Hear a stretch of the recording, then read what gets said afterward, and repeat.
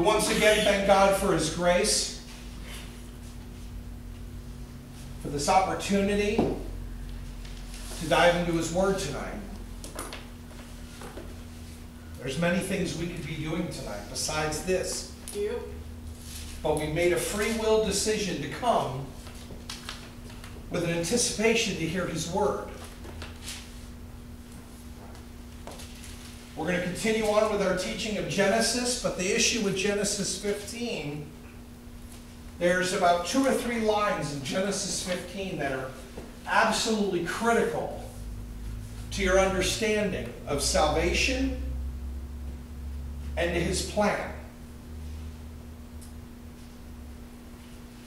The Bible does not contradict itself. It does not. So when you think it does, it requires you to ask questions. And the first 2 passages that we're going to open up tonight contradict themselves purposely. Why? To stretch you. To advance you to the next level, Keith. That's its whole purpose. Not to make you question the Bible, not to make you question God, not to make you question God's plan, because all of it always starts with God. His Word, His plan. You're His vessel. Let's go to Philippians 2. That would be New Testament.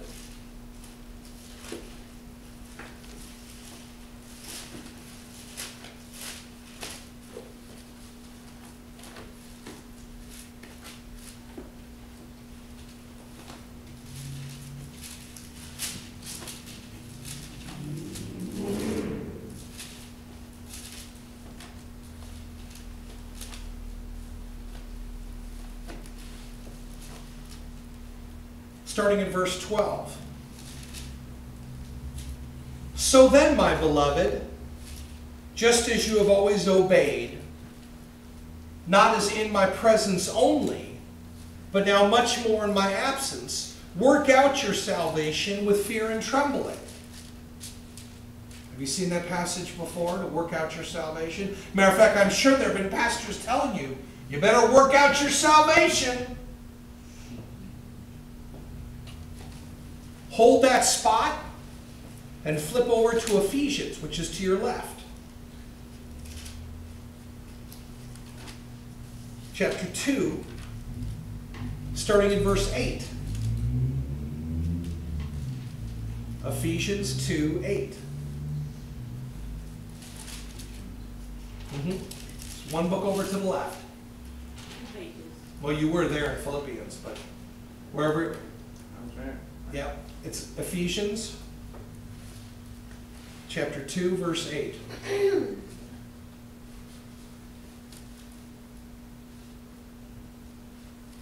For by grace you have been saved through faith, and that not of yourselves, it is the gift of God, not as a result of works, that no one should boast. Now wait a second. The first one, if you flip over, says to work out your salvation, and this one says it's not by works. Now, Pastor, So what is it? what is it? Excellent question. Is God a liar? No. There has to be a reason. And for centuries, how long is 1 century? 100,000 years, I guess. 100 years. For more than 100 years. 1,000 years, at least. People have struggled with the topic justification. Now, Genesis 15 touches on this, and that's why it's our topic. Because many people have been told, you got to work out your salvation. But they say, but wait a second, but it's not by works, it's by faith alone. I'm confused. It has everything to do with justification that answers this question. What is justification? Just as if you've never seen it. Any idea? What do you think justification is? Just you could even say it's a device you use in your kitchen. Wow. Whatever you think. What do you think justification is? It's your faith, I would say. Okay. What do you think justification is? Just as if you never sinned. Just as if you never sinned. Okay? That comes from the Book of Tradition, chapter 1, verses 1. But it's all right. It's okay, because that's what you know, right? Why'd you come here? Did you come here to learn something, or did you come here just to be reminded of what you already knew? No, Lord. Now, the fact is, justification has everything to do with sin, but nothing to do with sin. And I'll explain.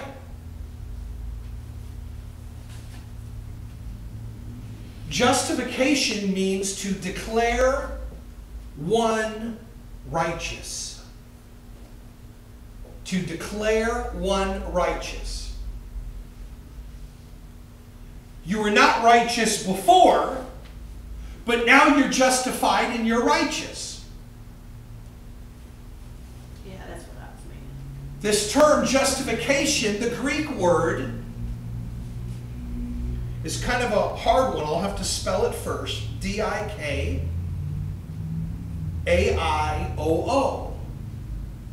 Dikaio. It means where a guilty person, after serving his sentence, Set free. he comes back to court and is told, you are justified. Why? Because you completed your sentence. Back in the old days, when you would serve your prison sentence, you would come back to court and they would stamp justified. Because you did your time. The Bible uses it similarly but differently.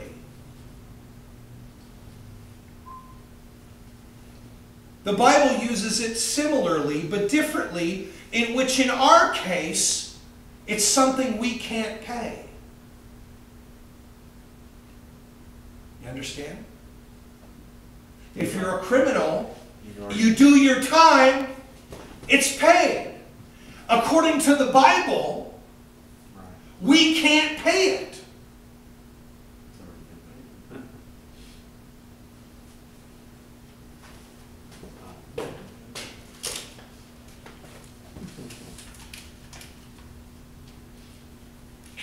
Who got the stickers out? Who got a sticker? The evidence against you is the key. We've been in Genesis, right? We know that sin started before we were ever here. So right off the bat, we're guilty. Imagine for a moment you're seated in a courtroom. You're on trial for murder. Just imagine that. A crime that carries the punishment of death penalty. The evidence against you has been delivered to the jury and your attorney has presented your defense. Now you await the jury's verdict. A hush falls over the courtroom as the jury foreman steps forward. You rise to your feet and you face the judge, but you know one fact that no one else in the courtroom knows for sure. And that is you committed the crime. That you're guilty. As the jury foreman announces the verdict of guilty, you're not surprised. The judge pounds the gavel and pronounces your sentence. You cannot escape the penalty and your lawyer cannot protect you. You're helpless to save yourself. But as you're led away from the courtroom in handcuffs, a man steps forward. This man is a stranger to you. I will take your punishment, he says. I will be your substitute. The judge leans forward to question him. At last, satisfied by the man's qualifications, he accepts the stranger as your substitute. The handcuffs are removed from your wrists and put on his. While this man undeservedly goes to death in your place, you're set free You're allowed to live even though you're guilty because someone else has taken your punishment. People today are not sure if they're saved because they don't think if they work hard enough.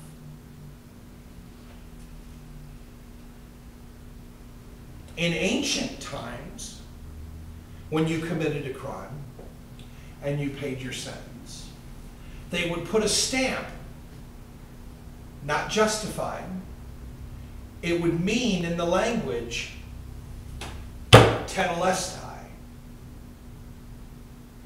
You know what tetelestai means? It is finished. Oh, yeah. What did Christ say on the cross? It is finished. Tetelestai. That's important because in Genesis 15, you get to see the picture of salvation, but we're not going there yet.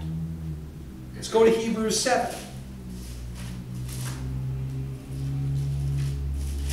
This is very, very important. Hebrews 7. We're not after Acts, isn't it? Yep.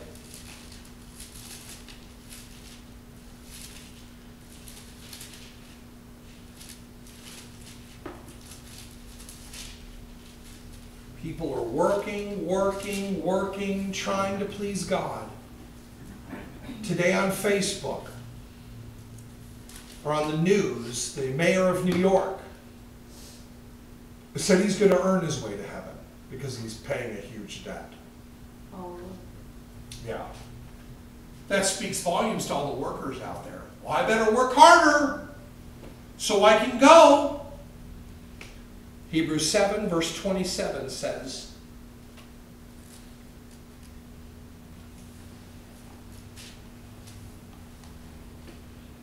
no, 26, for it was fitting that we should have such a high priest, holy, innocent, undefiled, separated from sinners, and exalted above the heavens, who does not need daily, like those high priests, to offer up sacrifices first for his own sins, and then for the sins of the people, because this he did once for all when he offered up himself.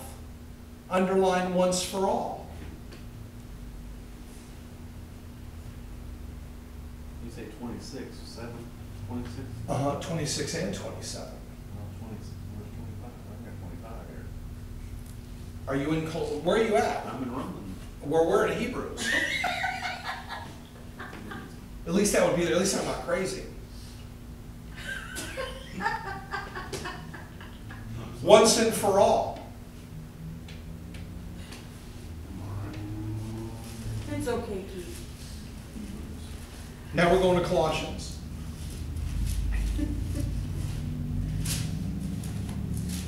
What's another condiment besides mustard? Ketchup. Ketchup, Chief. Colossians 2:14. Colossians 2, verse 14. It's the only joke I'm making tonight. I'm not in a joking mood. Can you tell? Yeah. First Colossians? Or second Colossians? Neither. Colossians. I'm in Colossians. Colossians what? I think you're in Corinthians. You're Colossians is C-O-L. Corinthians is C-O-R. It's all right, brother. At least you're not mayonnaise. He's gonna make me hungry. Mayonnaise, mustard, ketchup. Oh, where's the burger? BLT, You got Colossians? CHO? Nope, that's Chronicles.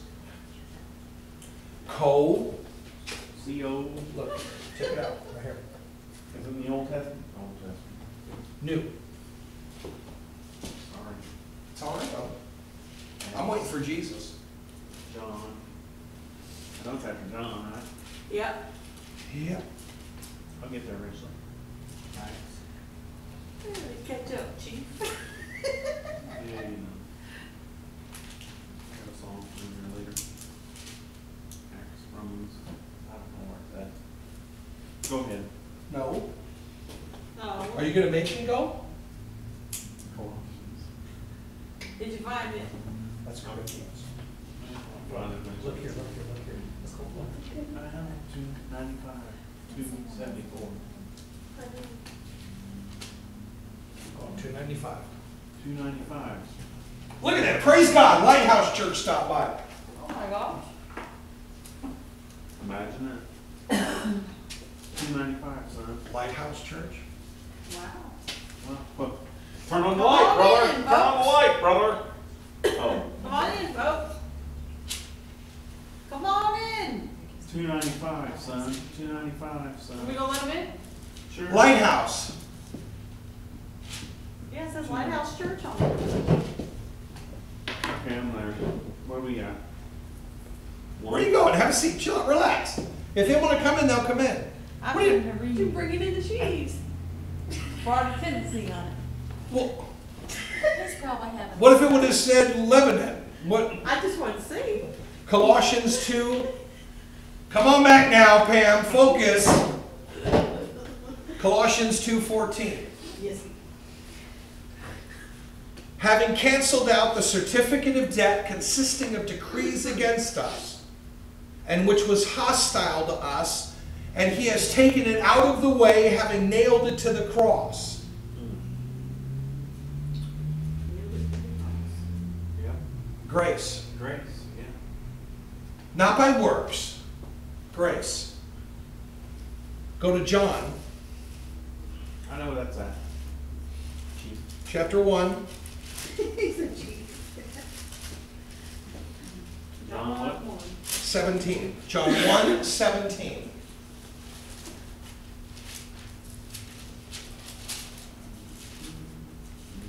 It sounds like this. I guess I wish we did have blinds. But then again, I'm glad I'm not blind. They might be getting ready to come in. That's God's business. Exactly. Maybe they're John 1:17. They wanted to come visit churches. That's what we're For the law was given through Moses, grace and truth were realized through Jesus Christ. Now, No one can declare themselves righteous in God's eyes unless God declares them righteous. Right. Once again, no one can declare themselves righteous in God's eyes unless God declares them righteous. It's God that sets the standard, not man. How does God view our righteousness before we're declared righteous? How does God view our righteousness? Can anybody tell me? How does God view our righteousness before we're declared righteous? How does he view it? Any idea? Hope, maybe? I'm not sure. Hope. Look at Isaiah 64, Old Testament. Just throwing me off already. What is it? Oh, Isaiah 64, I-S-A-I-H. you need to learn how to do this. I-S-A-I-H. Alright. Before Psalms, right? I-S. Uh-huh. Okay. A-I-H. 606.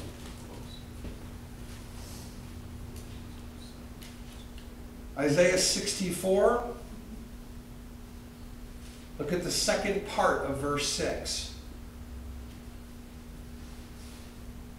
And all our righteous deeds are like filthy garments.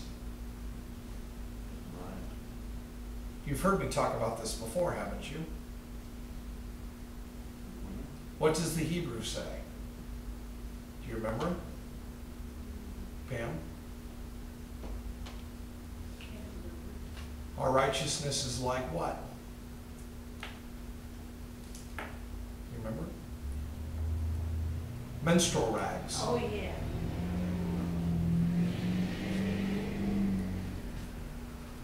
That can be dirty, that can be anything. So God sees Right? our righteousness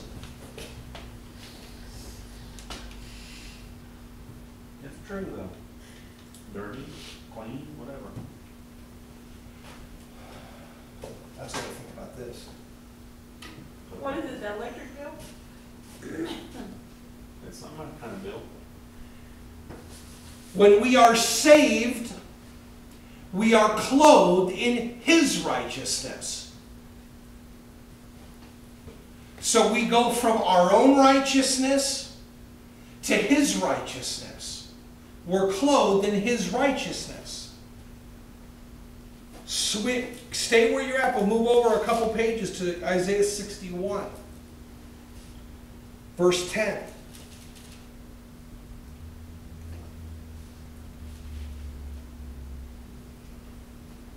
I will rejoice greatly in the Lord.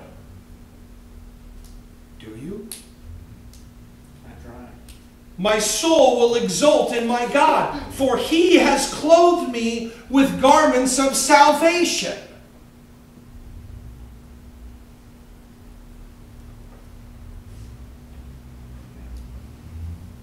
Now go to Philippians. Going back there again.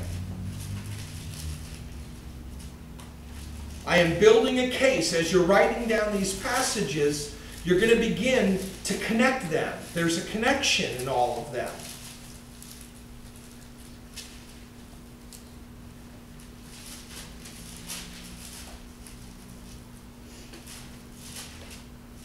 That's the second book of the Bible. Philippians chapter 3.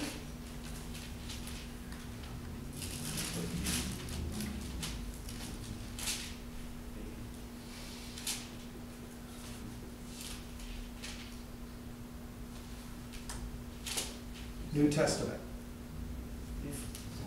Philippians. Philippians, that's what that is, right? That's Exodus. You're in Old Testament. New Testament is the right. Oh, sorry. That's all I right. was losing my mind. No, got to have one to begin with. So because you have one, you can't lose it. Philippians. Okay, 2, right? Philippians, starting at 290. Keep flipping. Philippians 3, verse 9. No, verse 8. More than that, I count all things to be loss. Really? In view of the surpassing value of knowing Christ Jesus my Lord, for whom I have suffered the loss of all things, and count them but rubbish, in order that I might gain Christ, and may be found in Him, not having a righteousness of my own derived from the law, but that which is through faith in Christ, the righteousness which comes from God on the basis of faith. The only way we can receive His righteousness is through faith. That's it. If God sets the standard, if the Bible said, and it doesn't, if the Bible says in order to receive salvation, you have to put up one finger.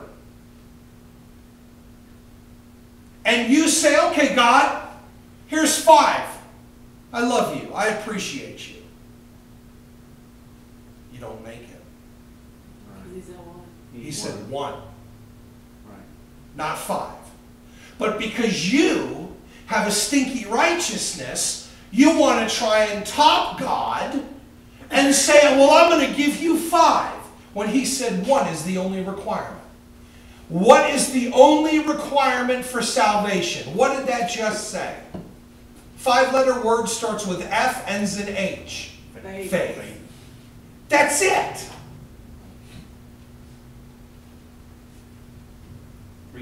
Read 10, will you? Sure. That I may know Him and the power of His resurrection, the fellowship of His sufferings. There we go. That just spoils it.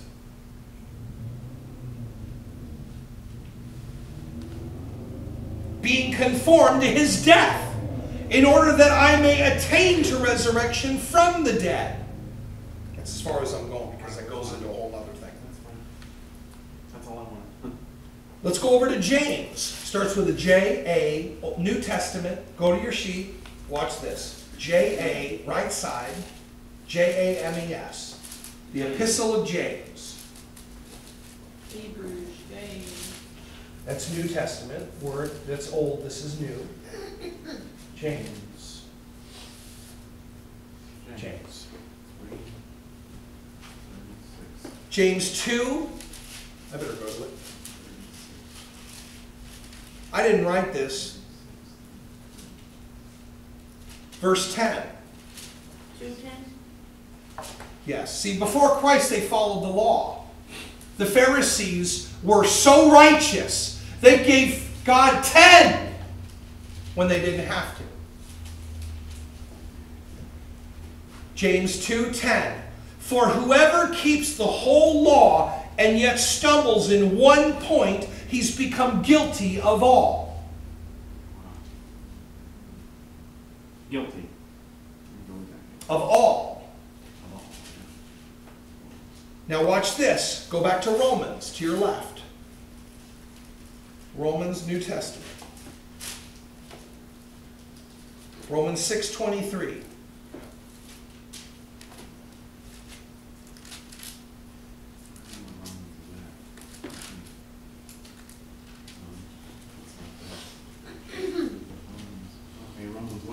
Romans 8, You need 6:23? I'm sorry, 6:23. 6:23. Okay, go ahead.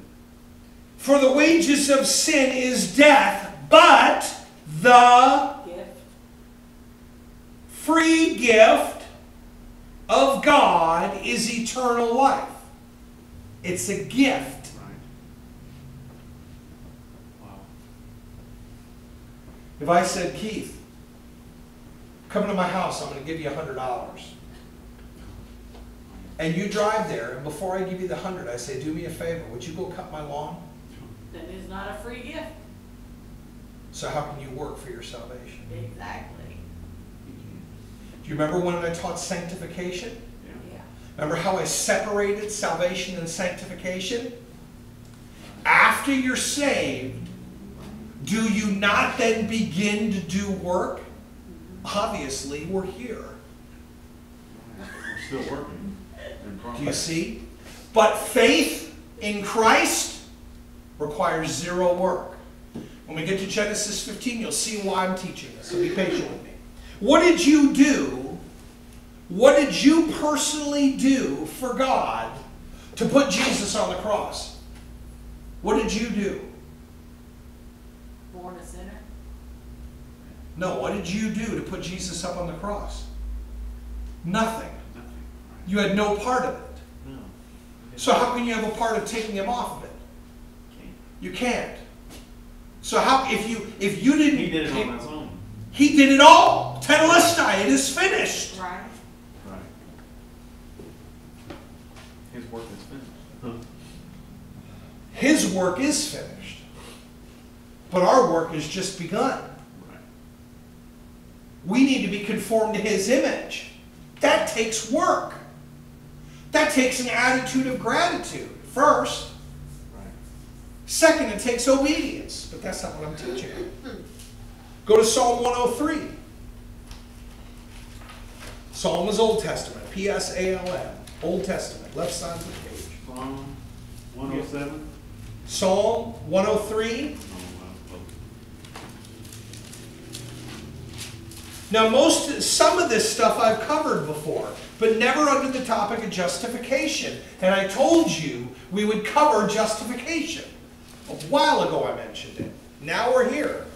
Because it has everything to do with Genesis 15, and you'll see when I get there. 103:12.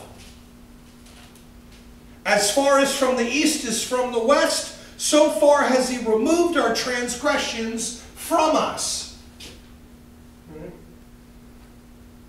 What's the possibility of east and west combining? Impossible. So your sins are covered. Remember we read once and for all? Right. Does that mean you can do whatever you want? No. No, Why not? because he paid it. The sin separates us. However, go to Romans 4. Back to Romans again. We're all over the place today. Okay, close it. Romans 4. Romans 4, verse 7. Blessed are those whose lawless deeds have been forgiven and whose sins have been covered. Blessed is the man whose sin the Lord will not take into account. Do you know that when you stand before Him, are you aware that your sin is not going to be the issue? No, it's going to be your soul. When you stand before Him, are you aware that He's not going to say, you know, I really didn't like how dirty your car was. He's not going to care. He's going to look at, what did you do with what I gave you? That's one of the things He's going to look at. And part of that has everything to do with where we're going back to Hebrews again. At verse 12. Chapter 12, verse 6.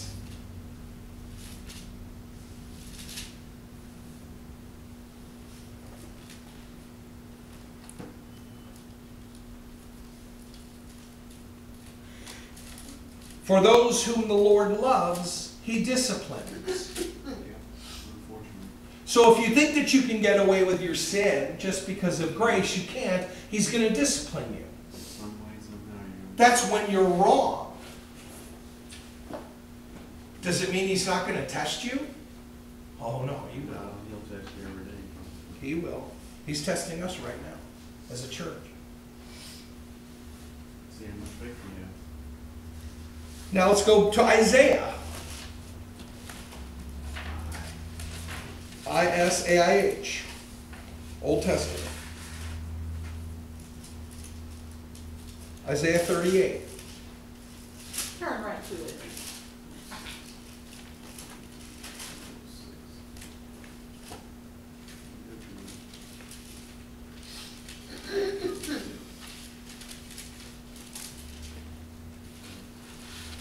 Isaiah 38. 30.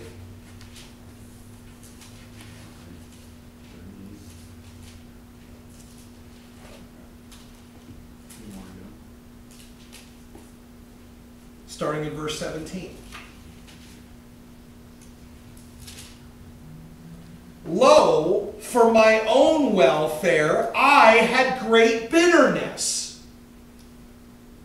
It is thou who hast kept my soul from the pit of nothingness.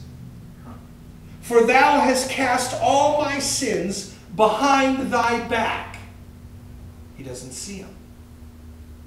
They're paid for. What verse are we at? Isaiah 38, 17.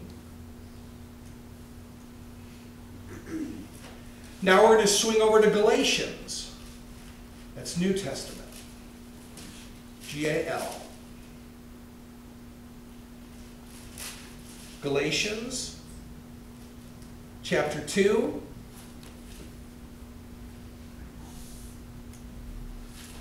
Verse 16. Galatians, New Testament. Here's new. Here's old. Galatians.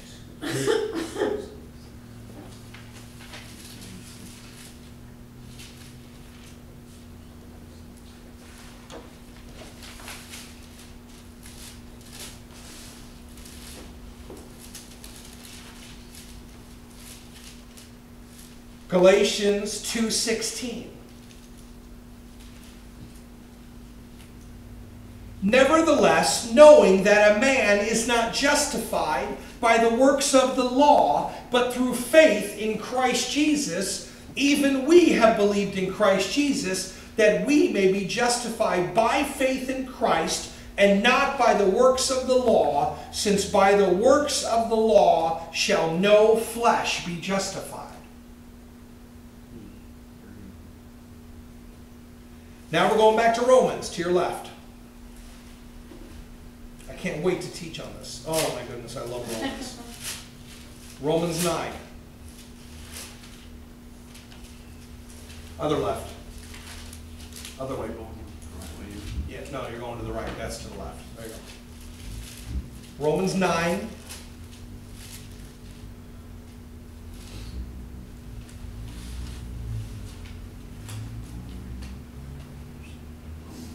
Romans 9, verse 30.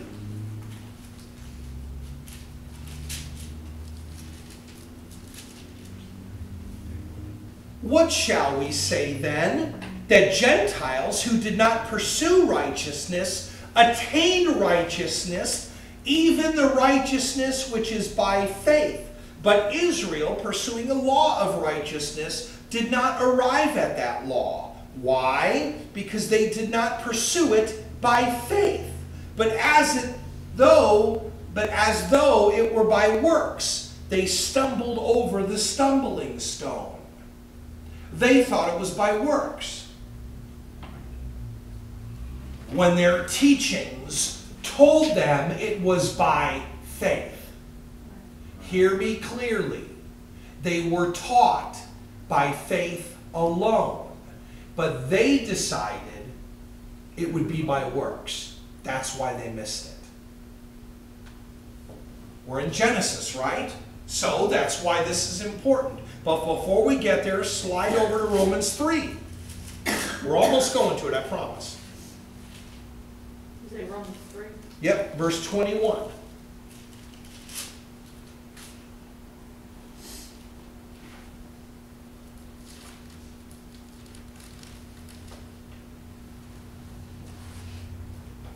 But now, apart from the law, the righteousness of God has been manifested, being witnessed by the law and the prophets. Even the righteousness of God through faith in Jesus Christ, for all those who believe, for there is no distinction. Now, turn to Genesis 15.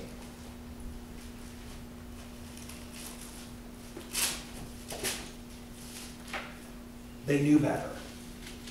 They had the law. They had the words, but they never applied it. Oops. Didn't make you every time. Genesis 15. We're going to read through it, and then I'm going to go back. After these things, the word of the Lord came to Abram in a vision, saying, "Do not fear, Abram." I love when he says that, do not fear. "I am a shield to you. Your reward shall be very great." And Abraham said, "O Lord God, what wilt thou give me, since I am childless, and the heir of my house is Eliezer of Damascus?" And Abram said, "Since thou hast given no offspring to me, one born in my house is my heir. Then behold, the word of the Lord came to him, saying, This man will not be your heir, but one who shall come forth from your own body, he shall be your heir." And he took him outside and said, "Now look toward the heavens and count the stars, if you're able to count them." And he said to him, "So shall your descendants be." Then he believed in the Lord, and he reckoned it him as righteousness. What did he do? He believed in the Lord. Faith. And it was counted to him as righteousness. And he said to him, "I am the Lord who brought you out of the Ur of the Chaldeans to give you this land, to possess it." And he said, "O Lord God, how may I know that I shall possess it?" And he said to him, "Bring me a 3-year-old heifer, and a 3-year-old female goat, and a 3-year-old ram, and a turtle dove, and a young pigeon." Then he brought all these to him, and cut them in two, and laid each half opposite the other. But he did not cut the birds. And the birds of prey came down upon the carcasses, and Abram drove them away. Now when the sun was going down, a deep sleep fell upon Abram, and behold, terror of great darkness fell upon him. And God said to Abram, "Now for certain that your descendants will be strangers in a land that is not theirs, where they will be enslaved and oppressed 400 years. But I will also judge the nation whom they will serve, and afterward they will come out with many possessions.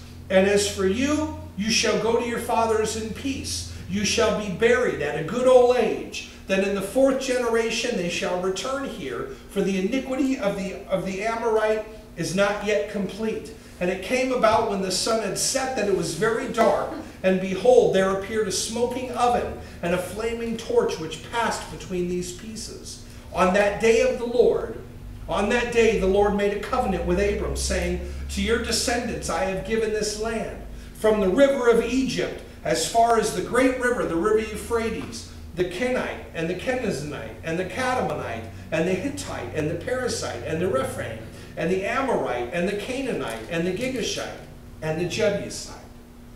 Now next Wednesday we're going to go through this whole book, this whole chapter. But I wanted to go through to point out the most important verse, which was 6. Then he believed in the Lord, and he reckoned to him as righteousness. Do you remember the story of Passover?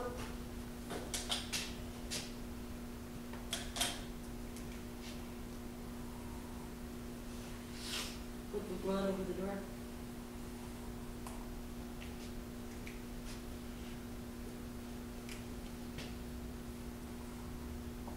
I don't know if the door had windows, but for our purpose, It has one.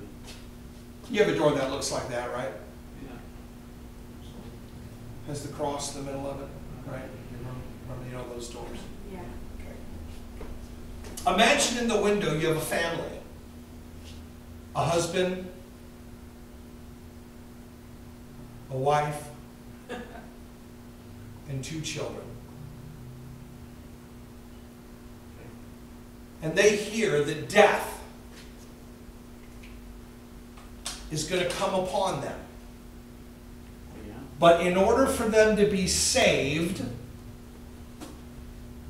there's something they must do. Blood over the door. And that is to give a sacrifice and put blood over the door. Now, Okay. the angel of the Lord said, I'm going to come, and death is going to come upon it. But if you have the blood over the door, you'll be all right. Now I want you to imagine the family that's inside the house, knowing what's going on the outside. You know those 2 kids are probably fighting, complaining over something. There's some kind of a fight going on. Yeah. Because not all households are without fighting. Or, Every household fights. So imagine they're getting in an argument.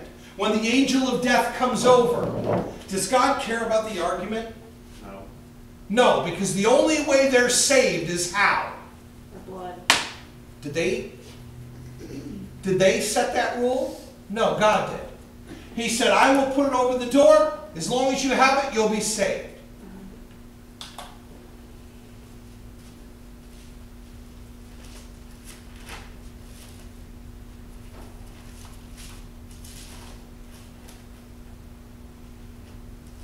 Go to John 8. John 8. Mm-hmm.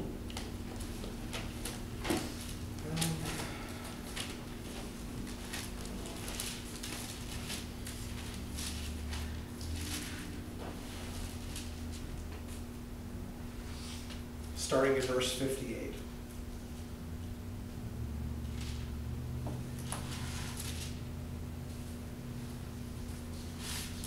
No, 56.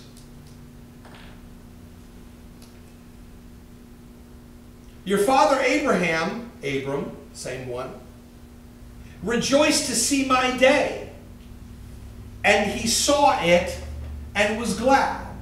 When did he see it? What is Jesus referring to? When he was born. The day he After he believed. died. Oh, my gosh, people. The day he believed. The Jews therefore said to him, you are not yet 50 years old, and have you seen Abraham? Jesus said to them, truly, truly, I say to you, before Abraham was born, what does it say? I am. I am. We all agree that's what it says? I am? Let's go to Exodus 3.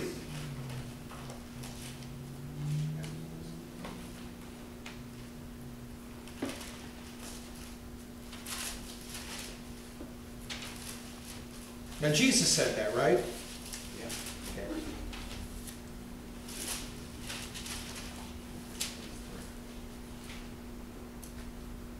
Okay. Starting in verse 13. 3:13. Then Moses said to God, Behold, I'm going to the sons of Israel, and I shall say to them, The God of your fathers has sent me to you. Now they may say to me, What is his name? What shall I say to him? And God said to Moses, I am who I am. I am. I am who I am. And he said, Thus you shall say to the sons of Israel, I am has sent you. What did Jesus say? I am. That would be the same name, wouldn't it be? That would be the same person, wouldn't it? As we go through Genesis, we will continue to see how men will try and work for their salvation. And they'll also work for their sanctification. Because we do, don't we? We work every day, right?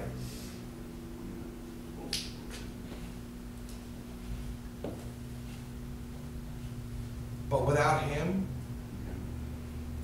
we can't do anything.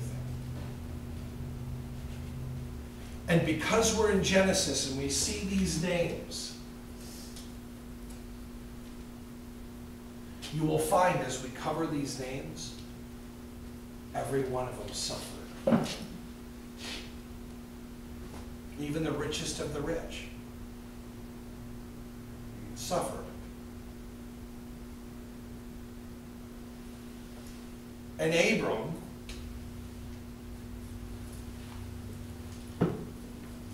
wanted a perfect life. He even said to God, well, all is well, but I don't have any children. He said, you're going to have more children than you can even count. And he says, well, how do I know that? Believe. What we're going to cover down the road, I'm going to give you is we're going to see the same Abraham finally getting the child, and God says, now I want you to kill him.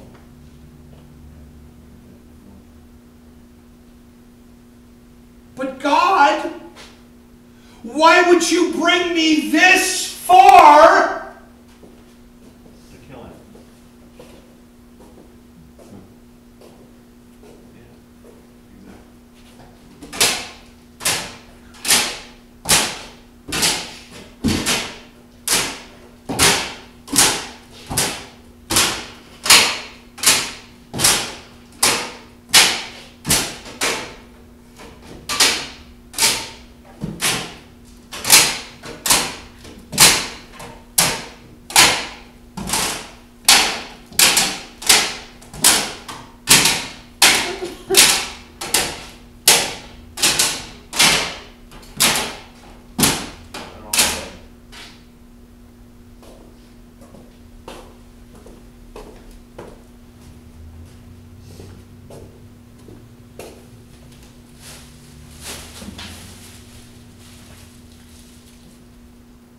Pretend that's state. Okay? All right. Stay.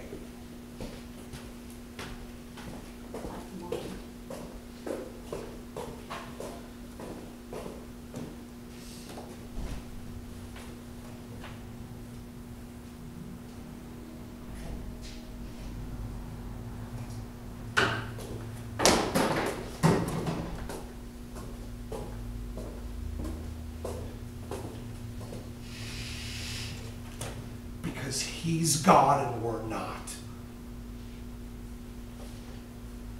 Right.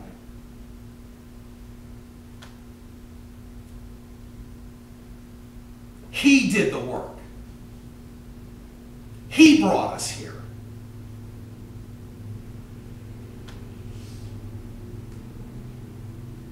All of this means absolutely nothing to me. I'm sorry. It's materialistic stuff that when I die won't be buried with me. Like this.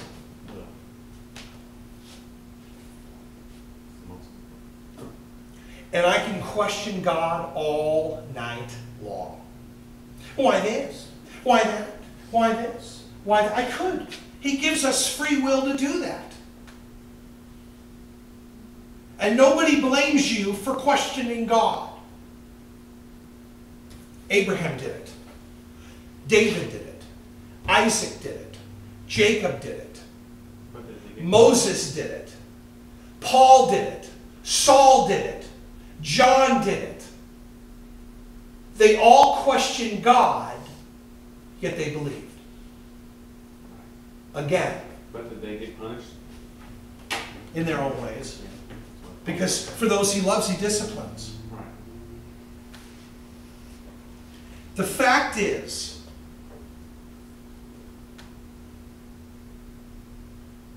what matters most is what we do with what we have. Right.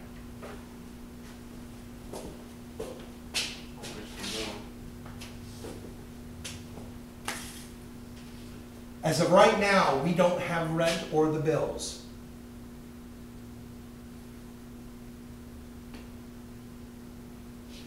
Did it stop me from teaching? No. No. Will it stop me from teaching? No. Have you done the best that you can with all that you have? Yeah. I know you have. And I know you'll continue to do that. Right? Right. Why? I love the Lord. And the Lord is everything to me. So all matters to me. If you have that, It's easy to question, why would God, when I had a great paying job and everybody was getting paid, everybody was happy? That's not all about finances either.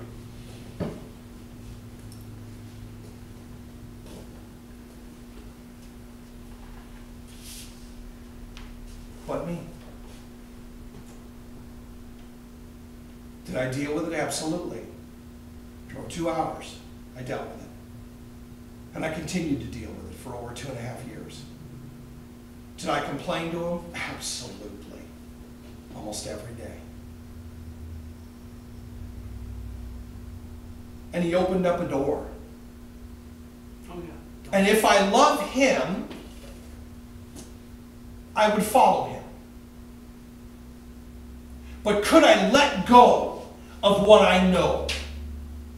Could I let go of what I'm comfortable with? Yeah.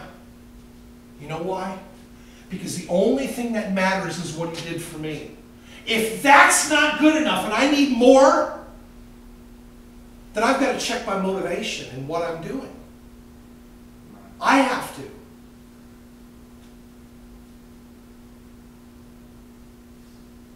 Our spiritual life is not centered around our filthy rags. Right. What he cares about is what did we do with what he gave us. I want to know why we don't have that money. It's because we're not all working hard to do the best we can? Absolutely. Do you think he knows that? Yeah. You think it's a coincidence? What? Does Steve see us now as delinquents because he doesn't have our money? Have you gotten a letter? I haven't. Well, but we look bad. I can do nothing and look bad.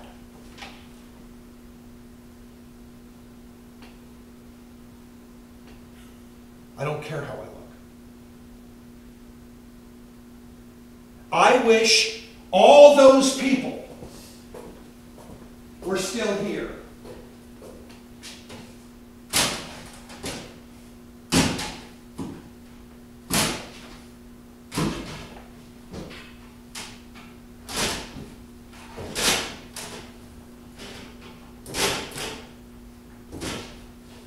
Do not misunderstand this demonstration. The one thing I have succeeded on, that I'll always succeed on, is my faith.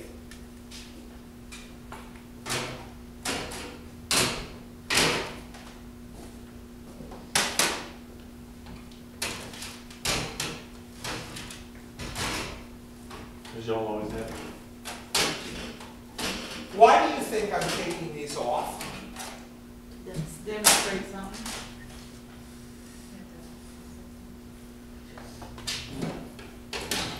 What am I Because demonstrating? they're going to pay the rent. Huh? What? They're gonna pay the rent. He said they're gonna pay the rent. No. No, because we couldn't get more than a quarter for them.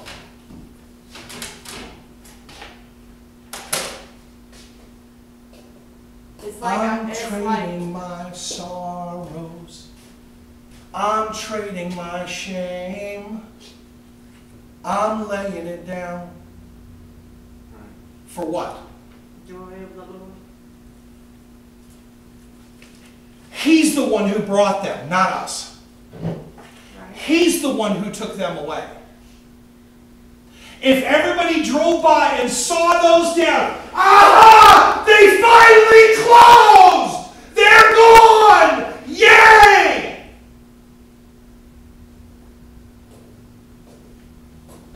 So what?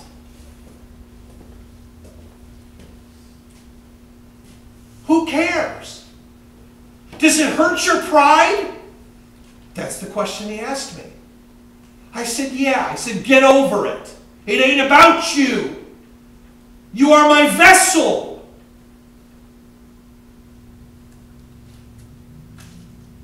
If this was not here, so what? We have not received an eviction notice. I'm not leaving.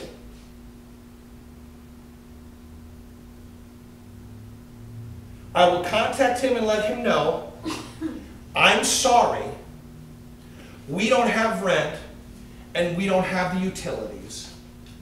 I guess we have two choices. We stay and by grace you keep people in here, or we go. Which would you prefer?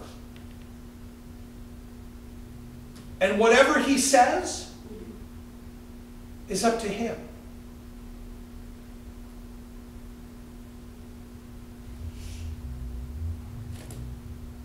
How's your faith now? Getting stronger. How's your faith? It's strong as ever. Do whatever it is he needs to do. Yeah. He'll do Do whatever. you know I believe you? I do. Do you know that? I believe you. He'll do anything for you. It's a test. I know. What are we holding on to? Are we really interested in his word? I know the answer to that because you're here. Don't get me wrong. Those are down for a reason. He's going to do one of two things. Replace them with new people. They're gone. I'm not looking behind. I'm looking forward. But as the pastor of this church, I have a choice. Do I quit you? That's the question. You know the answer already. You know me. I won't quit. I can't quit. I don't care if I worship out of the Cadillac? If you have a challenge with worshiping out of a Cadillac, then by golly, you have every right to go to any church you want. But if that is where we're worshiping from, that's where we worship from. And it's up to you. I can't force you. I'm not going to beg you. I'm not going to manipulate you. I'm not going to play games with God. He knows how to fill that.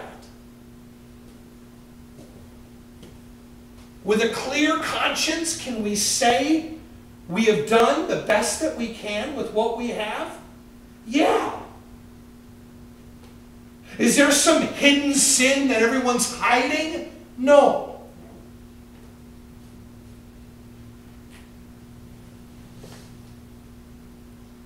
So what do we do?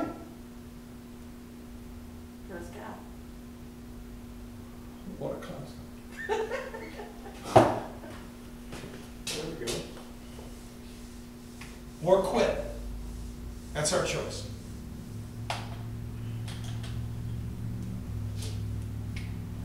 Trust and obey.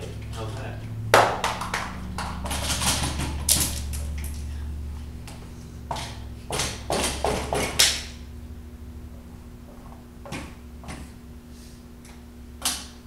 Trust God.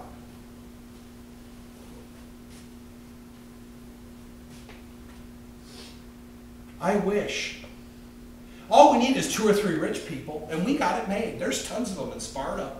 The owner of this building has got more money than he knows what to do with. I could probably focus on all that we don't have. But that's not good. Why? That would do no good. Why? Because you'll always want more. I know. That's the truth. He always gets it, don't he? Do you know, I want to ordain you so bad, but I'm afraid the moment I ordain you, you're going to leave. No, I will not leave.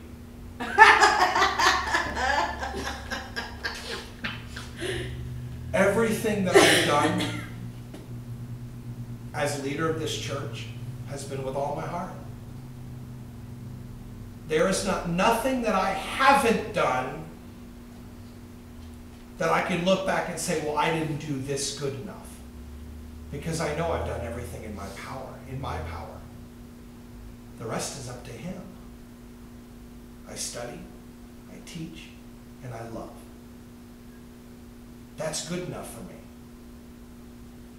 I don't pat heads because you're not a dog. You're a brother and you're a sister in Christ.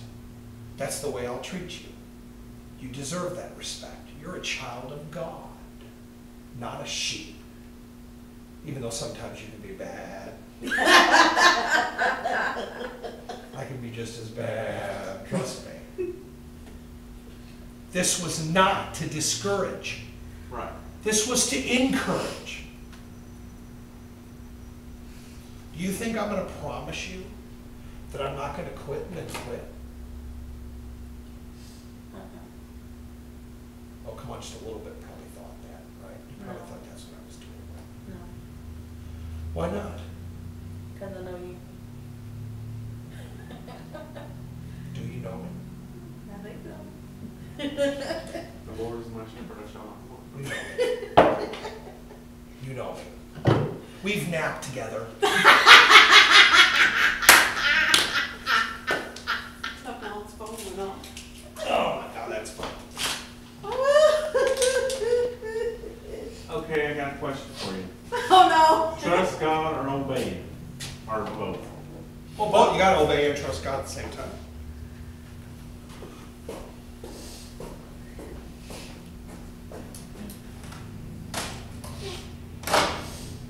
The fact is,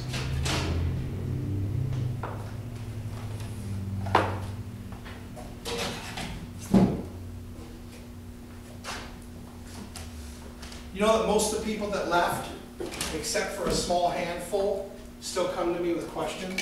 Uh-huh. I'm sure. I can imagine that. And they wonder why? Or what? I don't know. No, they just take what they want and then they go. They take what they want. Half the time I feel like I'm being Used.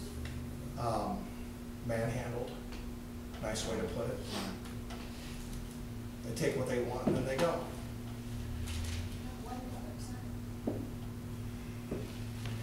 Seems to way that's the way everyone is treated. I'm waiting for the glorious life to appear.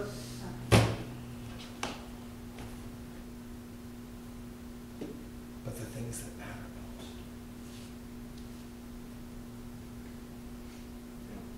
That's what counts. And Abram, he's not Abraham yet. Just like the Eve and the woman thing. We're going to be hearing this for the next couple of chapters. Right. But Abram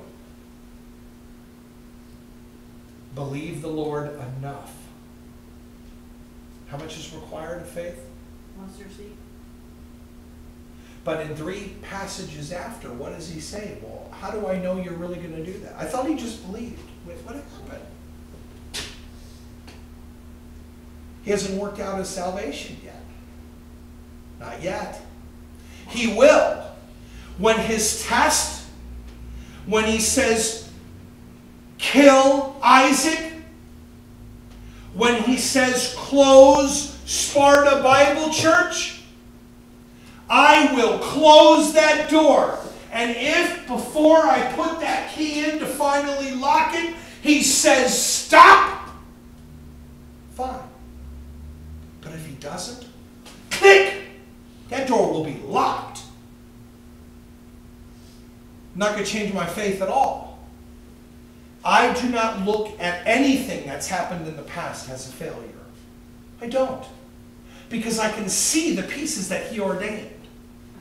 I didn't call the rock. They called me.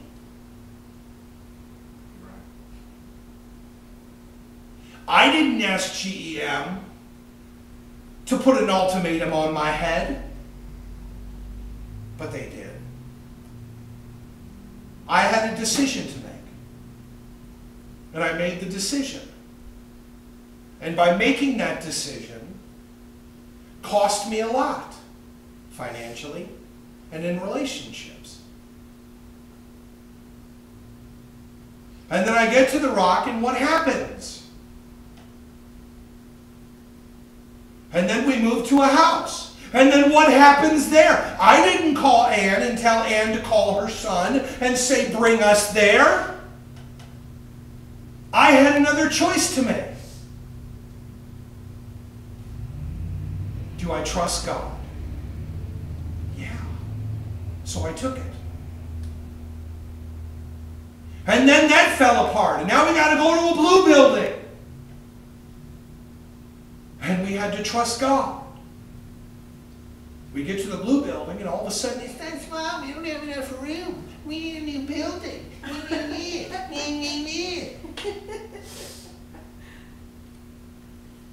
I was happy right where we were. But another opportunity came. And I had a choice to make. And I made it. But I didn't make it alone. Y'all made it with me. Before every transaction, we had to talk about it. She said, follow the Lord. I did.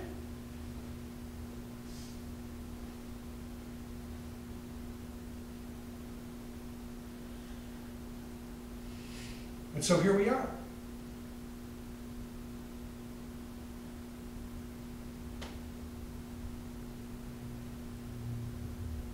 I'm glad we had a yard sale.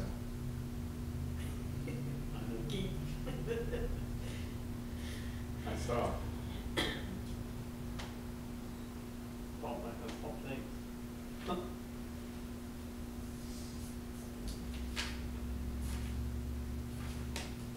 Keith, when I stand before God, and he said, how did you treat my son? I said, with patience. That's what I'm going to say. With patience.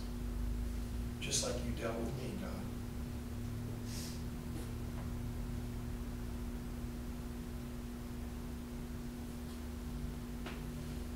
And when he says, how did you treat my sister? Same answer. With patience.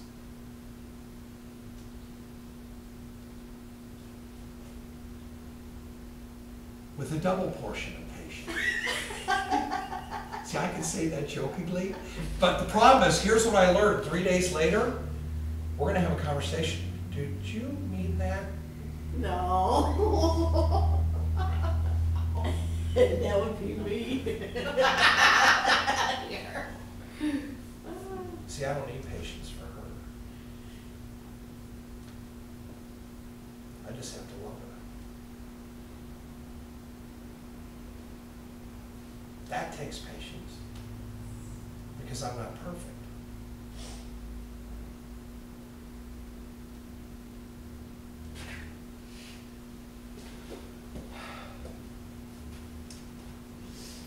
Father God, we thank you so much for this evening.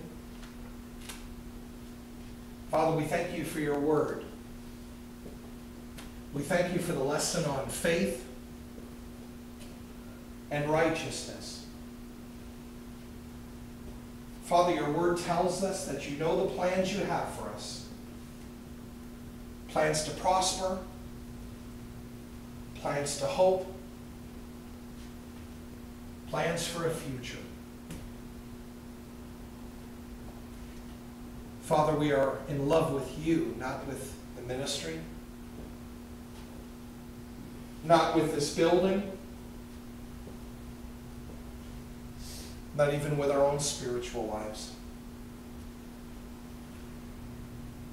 But we love you because while we were yet sinners, you died for us, that we would have eternal life.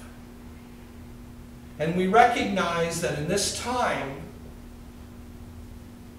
we're being tested like never before.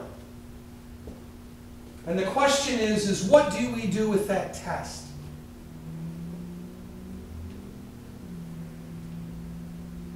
And you, Father, you have all the facts. We don't.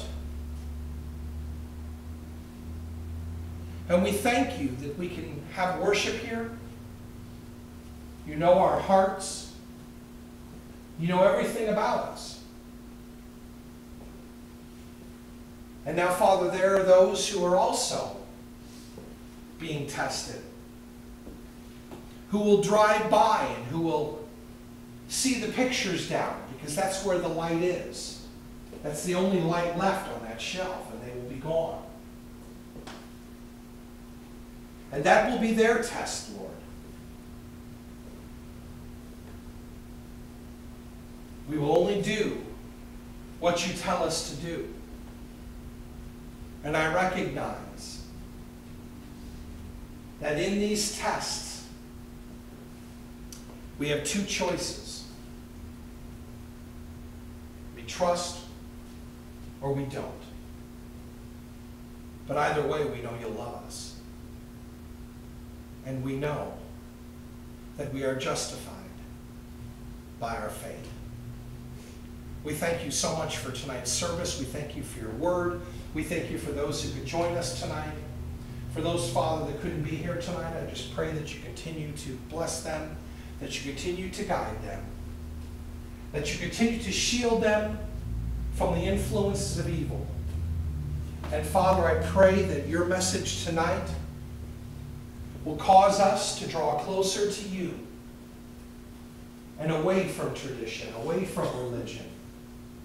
That we would rely solely on you, keeping our eyes on you and not of this world. I thank you so much and I love you. I look forward to the plan that you have for Sunday. It is not a coincidence that Sunday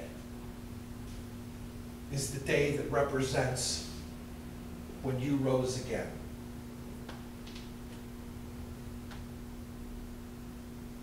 And Father, I don't even have the message yet for Sunday.